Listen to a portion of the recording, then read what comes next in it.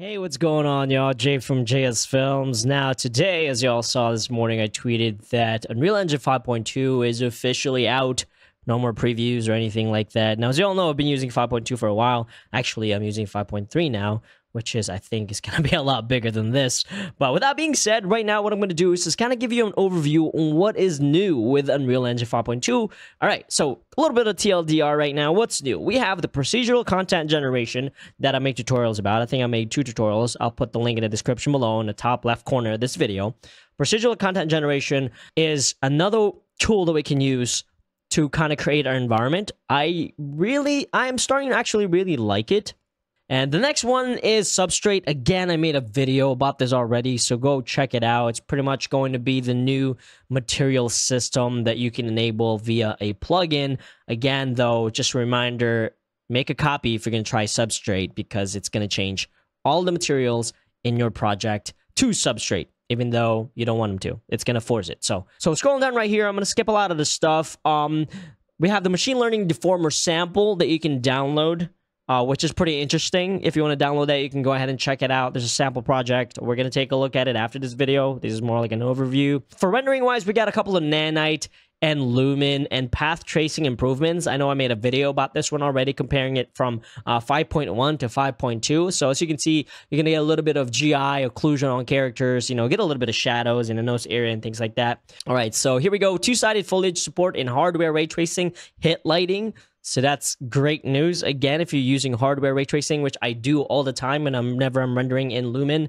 Here's the Substrate experimental again. They have a pretty good video on this on their YouTube channel. It's pretty complex. And like I said in my previous videos, I think this is going to help us make metahumans look better, especially in the eyes and the teeth and the skin. So yeah, that's pretty cool stuff. I can't wait to get more documentations on how to get it working with a metahuman.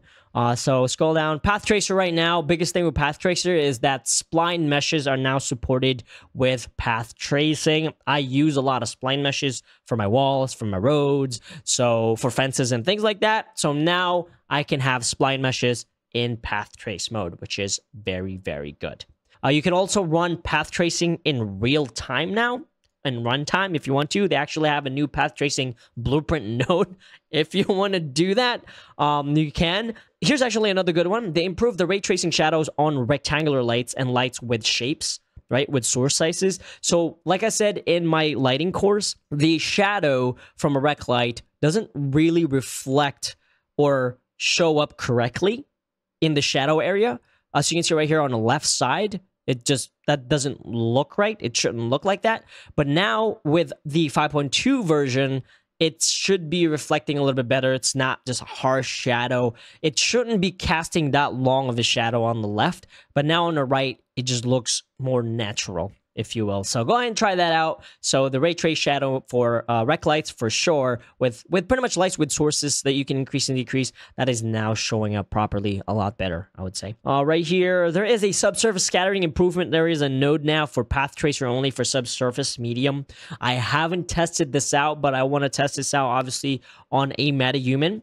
So you see right here, we improved rough surface rendering for human skin. So you have this new node in there. Okay, so retargeting wise, it looks like they did add a new option there for when you're retargeting 2 skeleton systems that are very similar, pretty much the same exact thing. You can now map all exact names on there, as you can see right here. So if your target chain is root and a source chain is root also, before you would just go ahead and automatically retarget that, but now you can auto map chains with exact on it, which is good. That gives you pretty much, hopefully, like automated retargeting if you have 2 similar skeletons in your scene. And another cool thing with the actual retargeting, I don't remember seeing this before, so this is probably new. There's now a add skeleton in the retargeting window. Before, I would have to go to Windows, Details, and add the compatible skeleton in there, but it looks like now you can just go ahead and add this compatible skeleton in this window, which is the retargeting window, so that kind of makes things a little bit faster. All right, so here is the Machine Learner Deformer Sample Project like I talked about right there. Go ahead and download that. I'm going to play around with that a little bit. All right, so they have the machine learning cloth simulation improvements as well, so you can see right here. I mean, that's looking pretty darn good already, but it looks like they're just improving it more and more. And again, they have the new Chaos Flash simulation, which I'm going to be testing out. In this example right here, they're showing you the Chaos Flash example on the tires. Now, I really want to know, as y'all know, I do a lot of car stuff now. I want to know how easy it is to use. I haven't messed around with it yet. I'm still waiting for the documentation. But yeah, I'm definitely curious to know how that's going to work out. As far as I know, I think I read somewhere that it is not runtime. You have to like cache it. So we're going to be checking that out, see what that's all about. They have this starfish simulation in there. I mean, this is cool. But yeah, this right here is going to add so much more realism to your simulations or your animations. Because your cars are actually like interacting with the environment, which is super cool. Again, we're going to have to mess around with that. And additionally, I think I already mentioned this before, you can cache your fluid simulations now. So you can cache it and then put it in a sequencer to replay, play them back.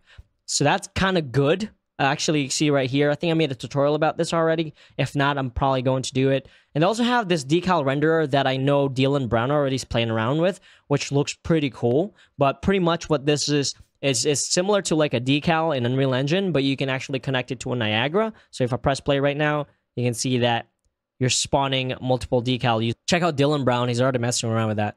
So here you go, the Niagara sim caching, where we talked about that. So you have an explosion, you can now cache it in sequencer. It's a good idea because now you can actually time your explosions, right? You know, when you have a person walking and then you want the explosions right behind them, you can time it better if you cache it. So if you want a tutorial on that, let me know in the comments below if I haven't done one already. Okay, so the next thing is the shader compilation improvements.